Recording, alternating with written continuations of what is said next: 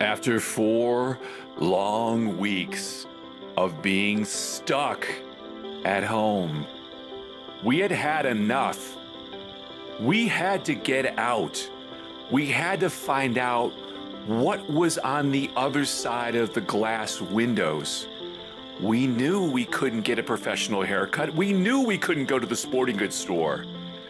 But we had to get out and find out what was out there. What were these strange bird sounds that we heard? We needed to know more, and we also needed to put our running shoes on and maybe get some exercise. This is our story.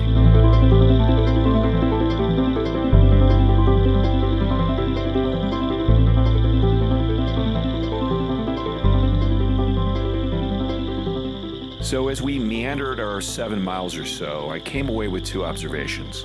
Number one, everyone seemed to be doing the same thing. I mean, like everybody and their uncle.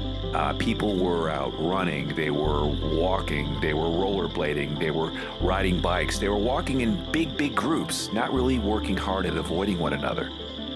And 2, I got the sense that we're really the only ones who know about this pandemic thing. I mean, if you stop and watch the birds and the ducks and the plants sprouting out of everywhere, and you hear the tree frogs and you hear the traffic from the nearby highway, I mean, it's pretty much business as usual. I once read that there are an estimated 1.5 million different species on Earth, but then I also have read that scientists believe that there could be upwards of 8.7 million species of unique plants, animals, fungi, lichen, and bacteria. Hey, I think I see some lichen. So this leads me to my point. Let's assume there are upwards of 8.7 million unique life forms on Earth. Just how many of these unique species know there is a pandemic going on? Right, just one, us. Not even the notorious coronavirus knows it's a pandemic.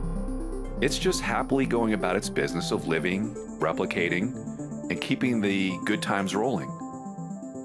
Just like everything else.